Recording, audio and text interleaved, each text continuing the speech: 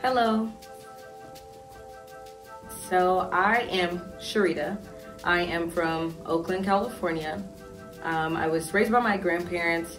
I like to think of myself as the rose that grew from concrete. I'm the first of my family to graduate from college, and now I am in France pursuing an MBA in wine and spirits business. My late grandfather was a grape grower, and it was a way for us to bond. It was a way that we connected, even if there was complete chaos. The one thing my grandfather always said was, if you forget anything, make sure you do not forget my grapes. And until this day, I don't forget his grapes. And that is why I'm here in Burgundy, pursuing my passion in wine. As a first graduate in my family, it was always pressure to be successful or to chase my dreams. I graduated, I got a master's, I worked in corporate world, but it wasn't as fulfilling as pursuing a passion. And I just was like, well, maybe I should learn a little bit more about wine, but all I knew was grapes. So I started to learn more about wine. I started to immerse myself into this industry, and it became a way to bring people together.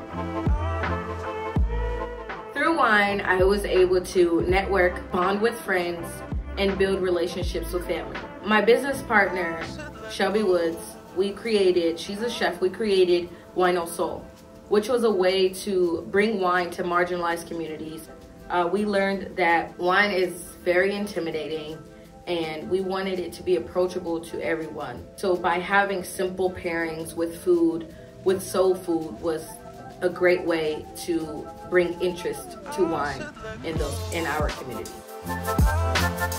The School of Wine and Spirit Business has been an amazing program so far. I've only been here for 3 months, but I've been exposed to so many different people, different courses, different knowledge, and I am just completely in awe.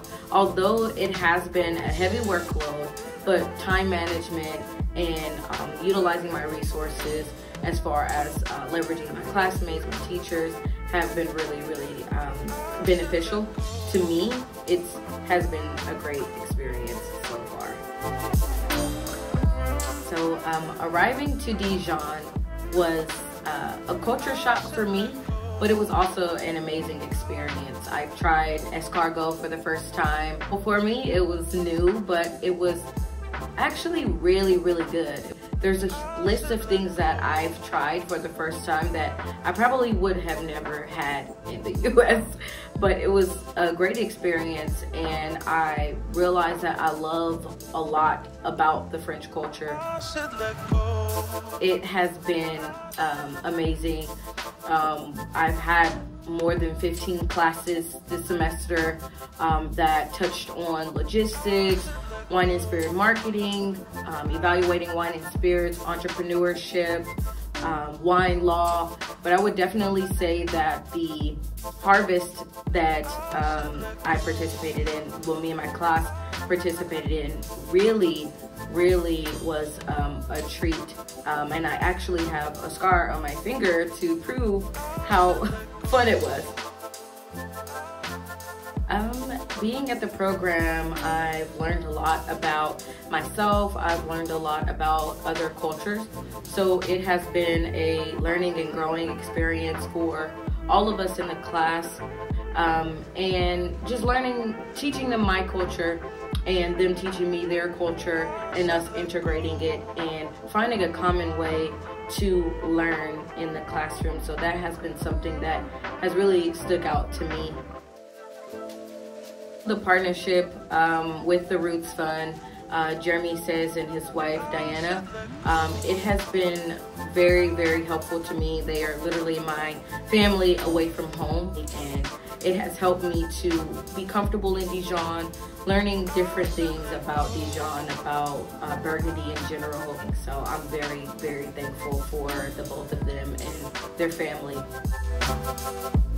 The opportunity with the Roots Fund, BSB Foundation, and Domaine Dijon has literally changed my life. To be here in this space, to learn all that I have learned so far, and the amount of exposure that I've had has been amazing.